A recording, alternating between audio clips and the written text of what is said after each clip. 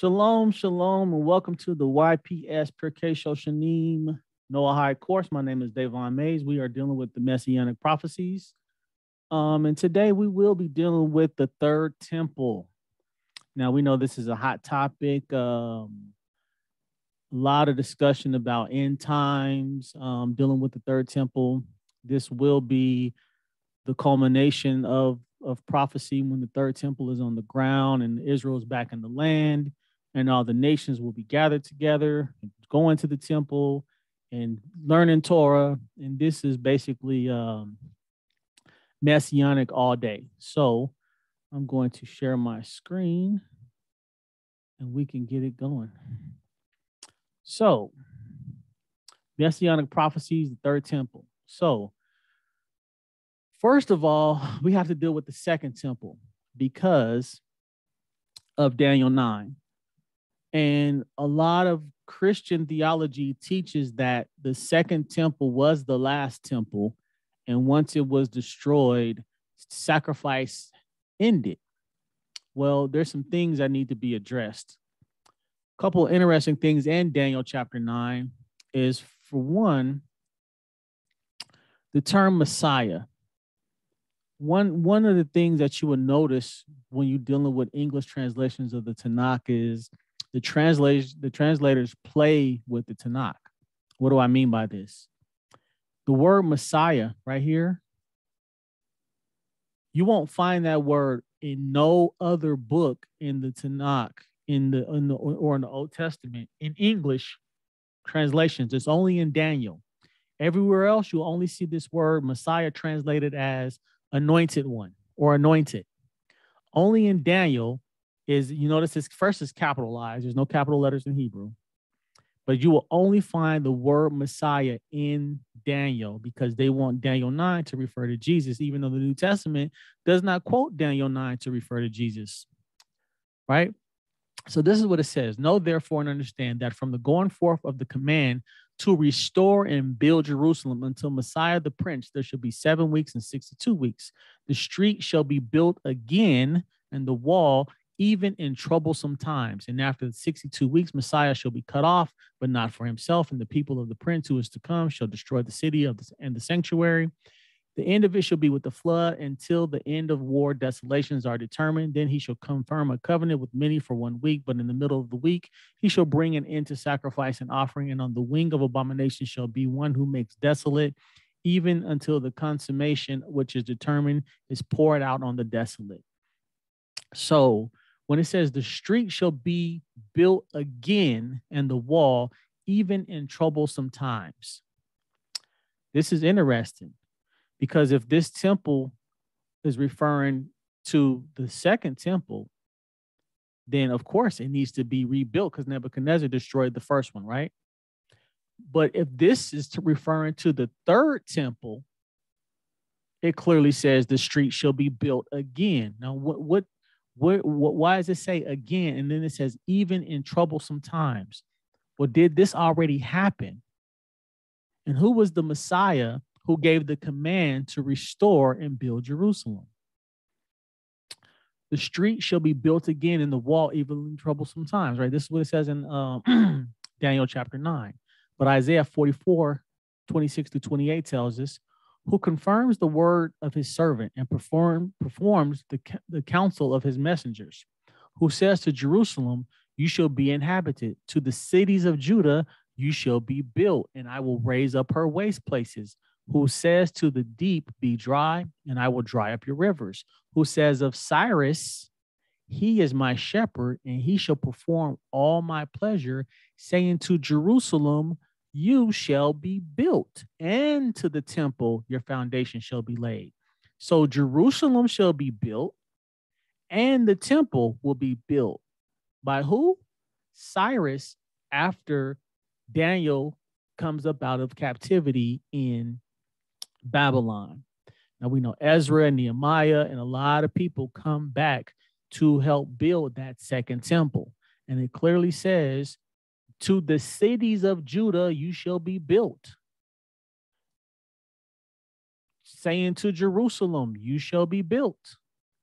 And to the temple, your foundation shall be laid. So if you want to spin this for the spinners out there, if you want to say this is referring to the third temple, it's going to be built. If you want to say this is referring to the second temple, it's going to be built. But if you try to say that there will be no third temple, then we're going to have a problem as I proceed. But I just wanted to show Cyrus is given commission by name, who says of Cyrus that he will rebuild Jerusalem and the temple. Your foundation shall be laid. Thus said the Lord to his anointed, to his Messiah. See how I told you won't see the word Messiah anywhere except for Daniel, but you do see the word anointed, which is the same word for Messiah. Isaiah 45:1. Thus says the Lord to his anointed, to Cyrus. Again, Isaiah 44 calls Cyrus by name. Isaiah 45:1 calls Cyrus by name. Cyrus is a Messiah, whose right hand I have held to subdue nations before him and to loose the armor of kings, to open before him the double doors so that the gates will not be shut. Isaiah 45:13. I have raised him up in righteousness, and I will direct all his ways. He shall build my city and let my exiles go free. Not for price nor reward, says the Lord of hosts.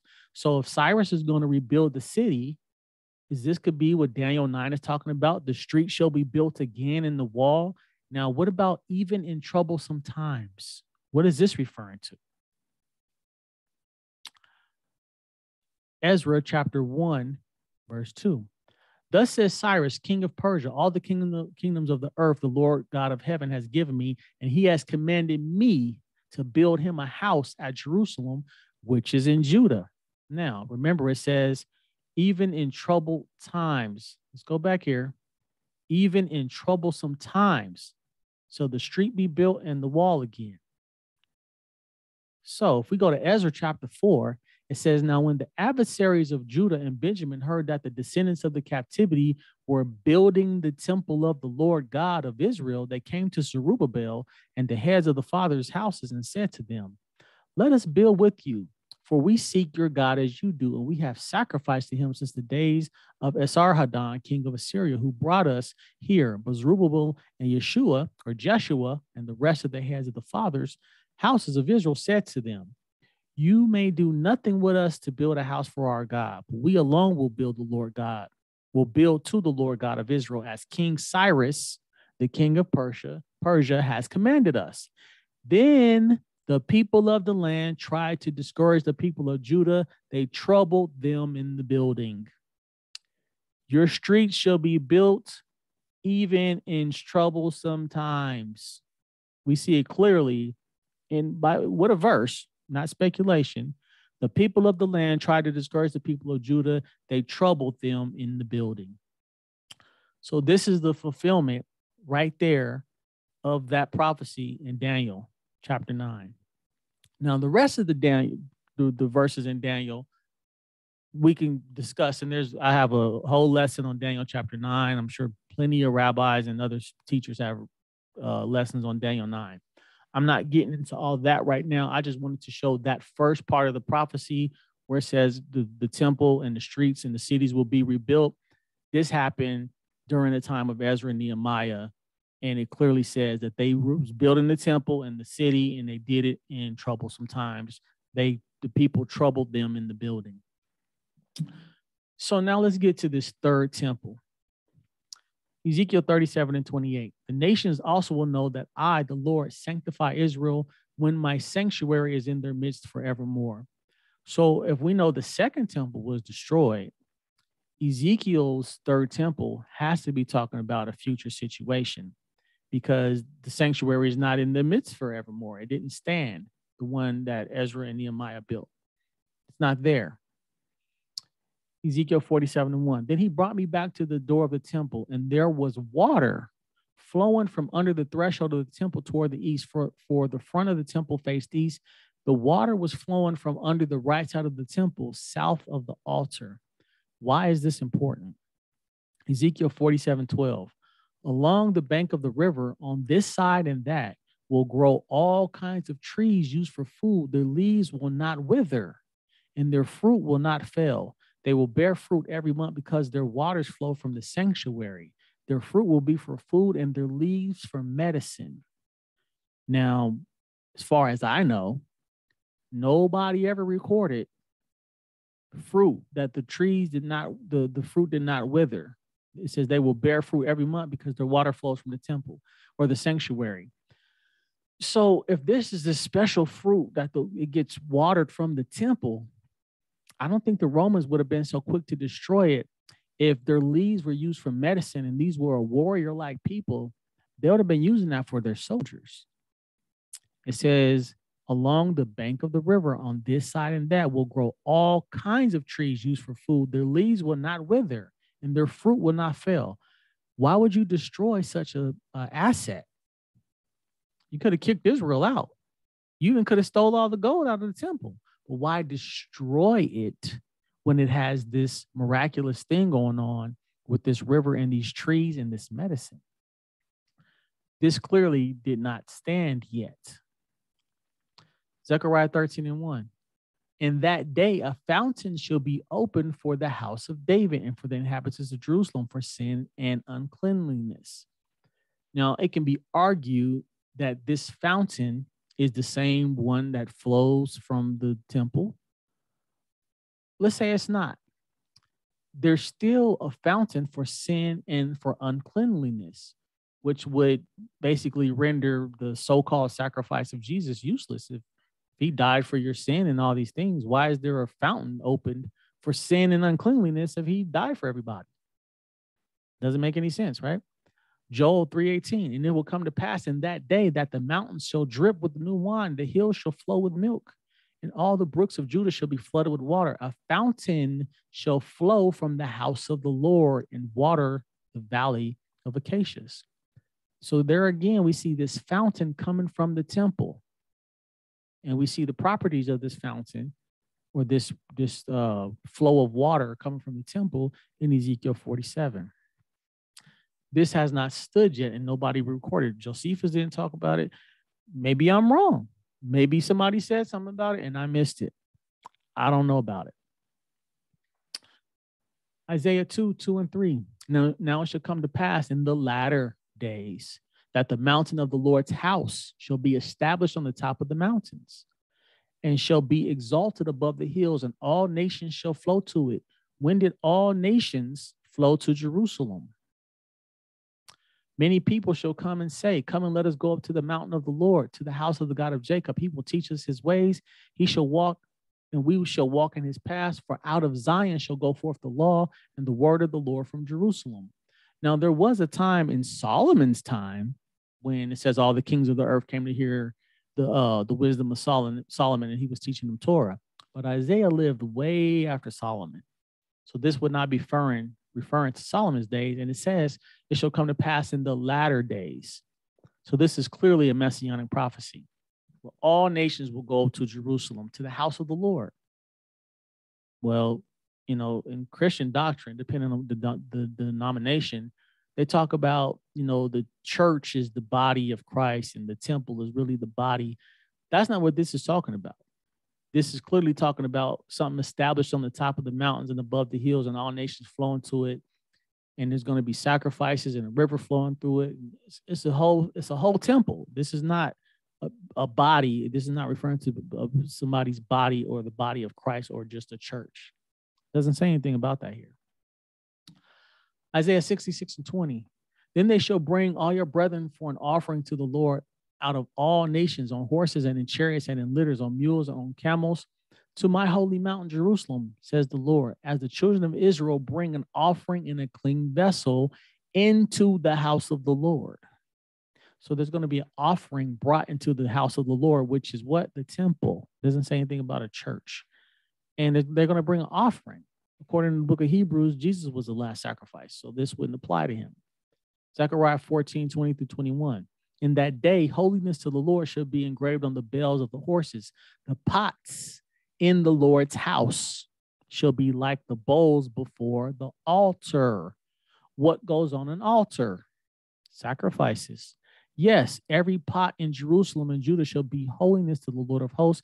Everyone who sacrifices shall come and take them and cook in them, In that day, there should no longer be a Canaanite in the house of the Lord of hosts. So if there's going to be sacrifices and altars in the house of the Lord, and we know Zechariah is an end time prophecy, there's no way to get around the third temple needs to be built. This is not talking about some spiritual body or a church. And even if it was a church, there's going to be sacrifices, which will again take Jesus out of the picture. Zephaniah 3:10, from beyond the rivers of Ethiopia, my worshipers, the daughter of my dispersed ones, shall bring my offering. What are they bringing an offering to? That altar in Zechariah 14, the house of the Lord in Isaiah chapter 2, in Isaiah 66, Isaiah 56 and 7. Even them I will bring to my holy mountain and make them joyful in my house of prayer. Their burnt offerings and their sacrifices will be accepted on my altar. For my house shall be called a house of prayer for all nations. I mean, there's too many verses to ignore the end times in this third temple. It's just too many. It's too many verses saying the same thing. Different books, Isaiah, Zechariah, Zephaniah, Hosea, Ezekiel, Hosea 3, 4, and 5. For the children of Israel shall abide many days without king or prince, without sacrifice or sacred pillar, without ephod or teraphim. Afterward, the children of Israel shall return and seek the Lord their God and David their king. They shall fear the Lord and his goodness in the latter days. So if they're going to abide a long time without a king or a sacrifice or a sacred pillar or an ephod, what are they going to do when they return?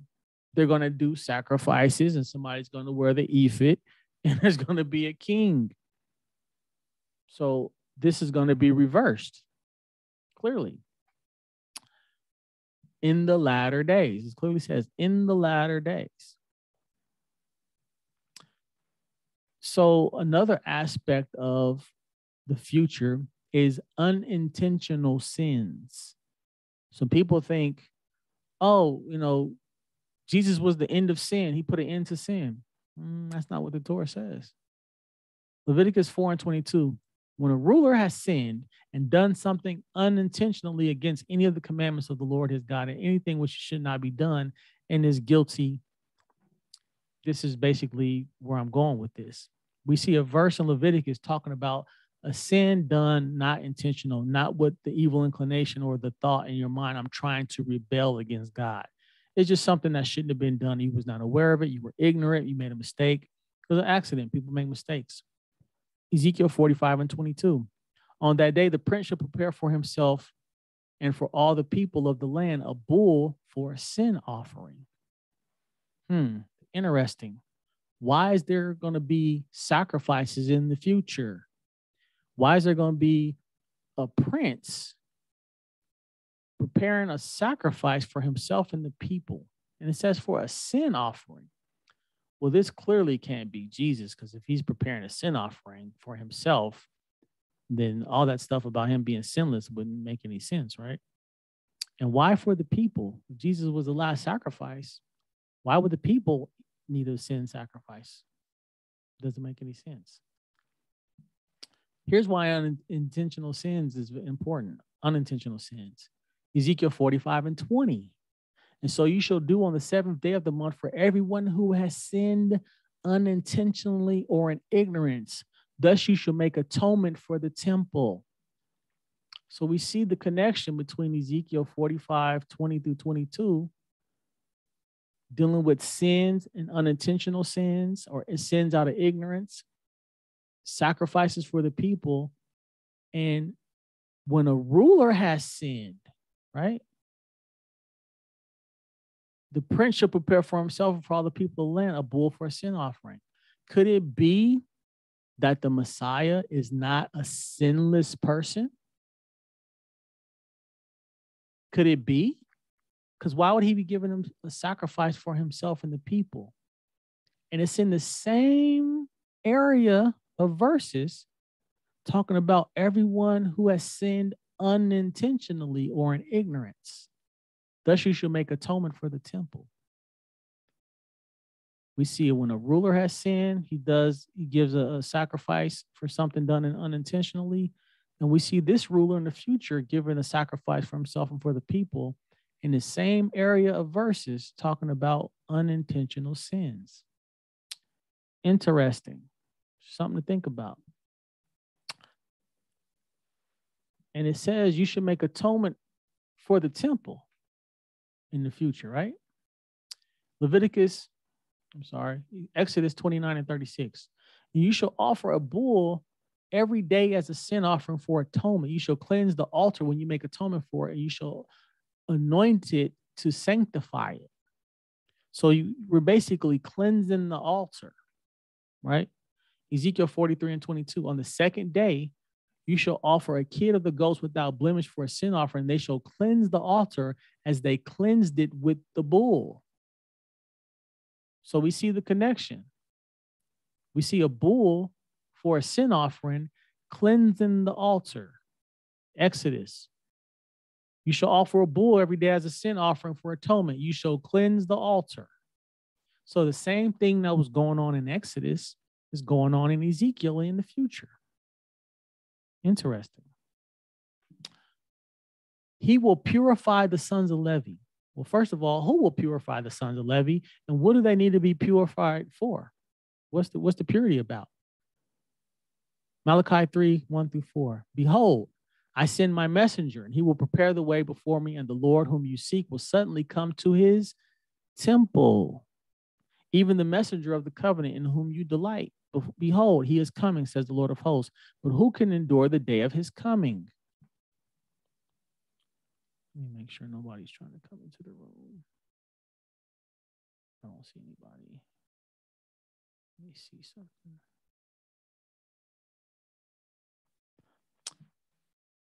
But who can endure the day of his coming, and who can stand when he appears? For he is like a refiner's fire and like a launderer's soap.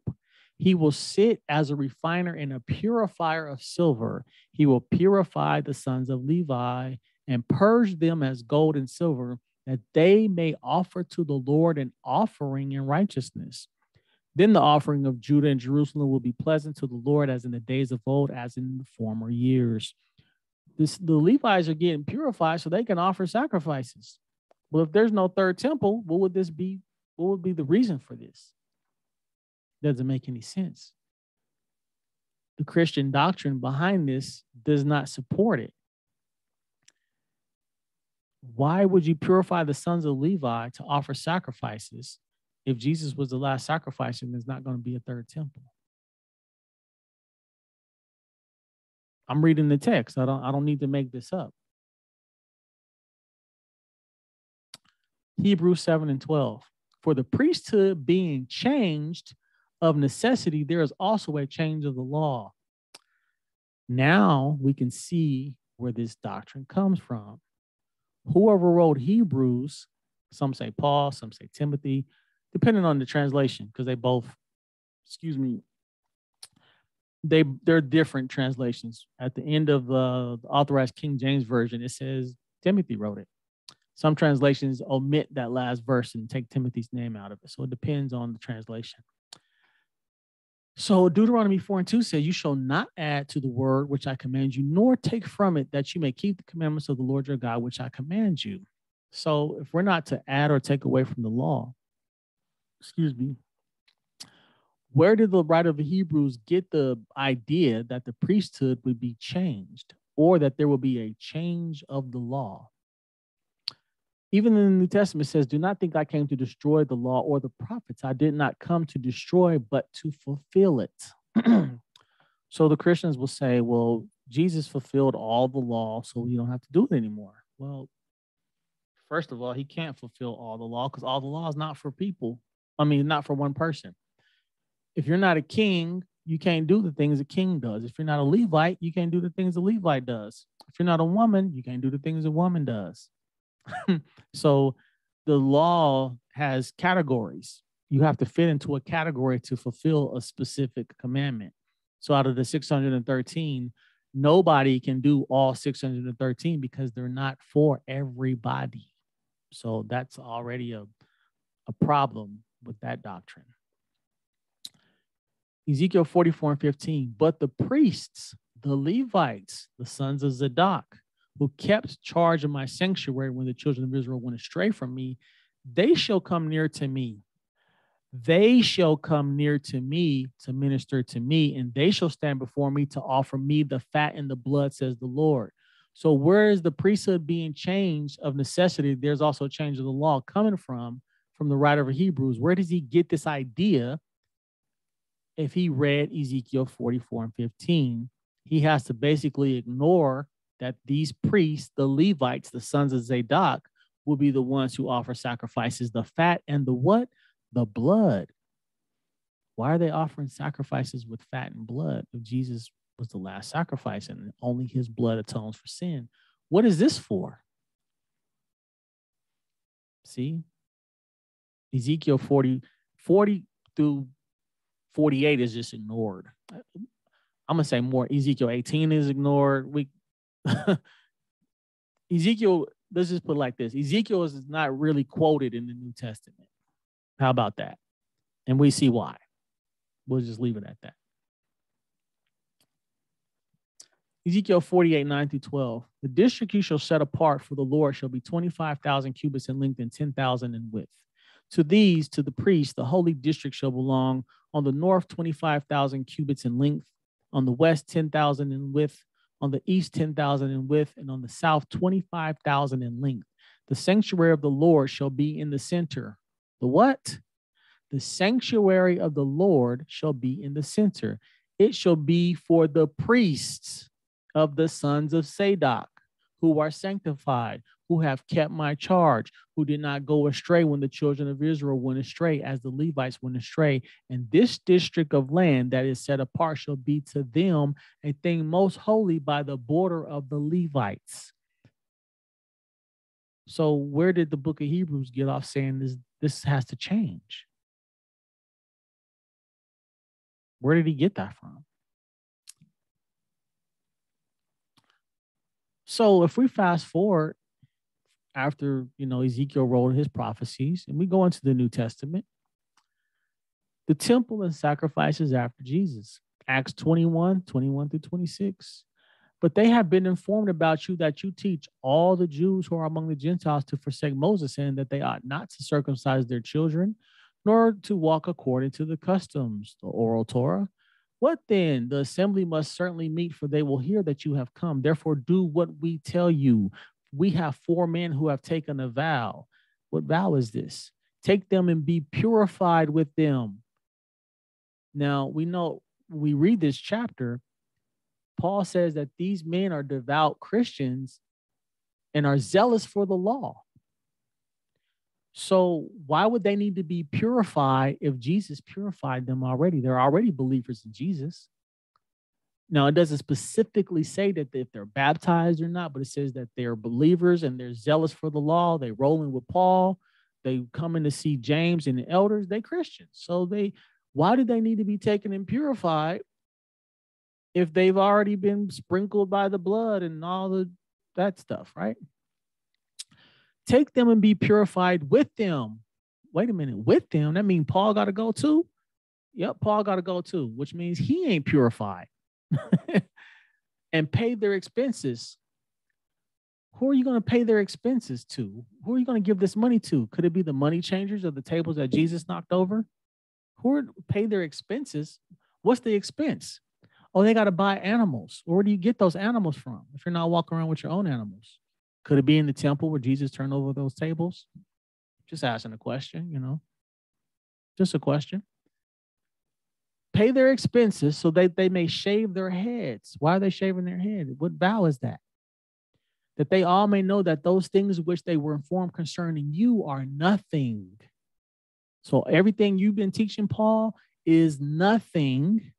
So either you wrote your books and people got wind of them, and now we're telling you they're nothing, or you was preaching what you're going to put in those books. People got wind of it, and we're telling you they are nothing, and you wrote those books and put them out anyway.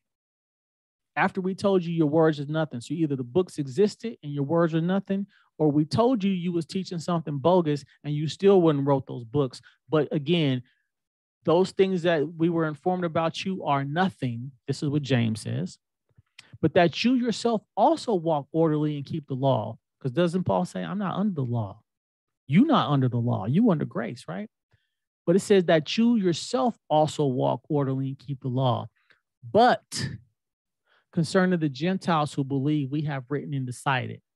Now, this is interesting. We have written and decided. This makes it seem like the Gentiles are about to be given laws that they don't have. But we know this is not true. B'nai Noach know this is not true. The 7 laws have long been established before Israel even got the Torah on Sinai. So to say, concerning the Gentiles who believe, we have written and decided that they should observe no such thing, except that they should keep themselves from things offered to idols. We already know Jacob told them, put away your gods, put away your idols and clean your clothes. We about to go back to Israel. From blood. Genesis chapter 9 tells you don't eat animals and make sure there's no blood, right? From things strangled or from sexual immorality, Sodom and Gomorrah. Then Paul, things strangled in the this is animal cruelty. There's the way that you kill animals. This is all oral Torah. This is all the B'nai Noach 7 laws of Noah. So for them to say we have written as if these laws are just now getting put on the books is just, it's misleading. Then Paul took the men, and the next day, having been purified with them. How are they being purified if they're already Christians and believers and been cleansed by the blood and all that stuff, right? Entered the temple to announce to announce the expiration of the days of purification, at which time an offering should be made for each of them. Why are they still making sacrifices after Jesus has died when Hebrews chapter 10 tells us Jesus was the last sacrifice? Why? They should have told James, we don't need to do none of this. We've already been sanctified by the blood and the blood and the blood, right? We don't need this. Because they took a vow of a Nazarene. That's why they have to shave their head. And guess what comes with the law of the Nazarene? There's sacrifices. There's even sin sacrifices when you take a law of a Nazarene. Go read Numbers chapter 6. Acts 24, 17 through 18. Now, after many years, I came to bring alms and offerings to my nation, in the midst of which some Jews from Asia found me purified in the temple. So not only did Paul get purified in Acts 21, again, he's purified in the temple, neither with the mob nor with tumult. And it says after many years. So many years later, Paul is still going to the temple, offering sacrifices and being purified. Why would he have to do that if he's already been purified and sanctified by his Christ? Acts 20:7-9. Now, when much time had been spent and selling was now dangerous because the fast was already over, Paul advised them. What's the fast? Could that be Yom Kippur? Could that be the built into the calendar Day of Atonement that comes upon Israel once a year anyway? There would be no need for anyone to die for your sins, which is not allowed. But if you already have a get out of jail free card built into the law in the calendar, why would you even need such a thing? You just wait for Yom Kippur and all your sins are forgiven. And they will still celebrate it according to Acts 27:9 because the temple still stood. What were they doing on the Day of Atonement? Leviticus 23:26-27, and the Lord spoke to Moses, saying, also the 10th day of the 7th month shall be the Day of Atonement. It shall be a holy convocation for you. You shall afflict your souls and offer an offering made by fire to the Lord. So on Yom Kippur, after many years, the fast was still going on, and they had to offer an offering made by fire to the Lord. Why are they still giving sacrifices after Jesus died? Because all this is going to happen again in the third temple, like I just showed you.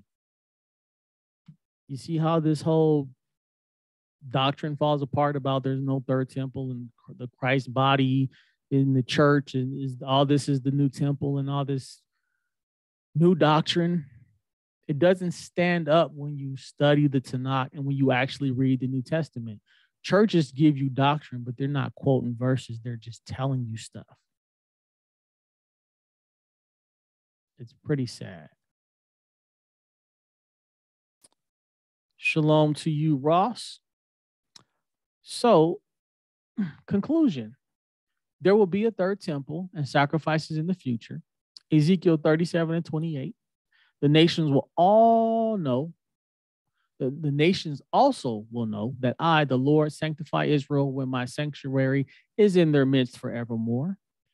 This will not be a belief, it will be observed. Why do I say this?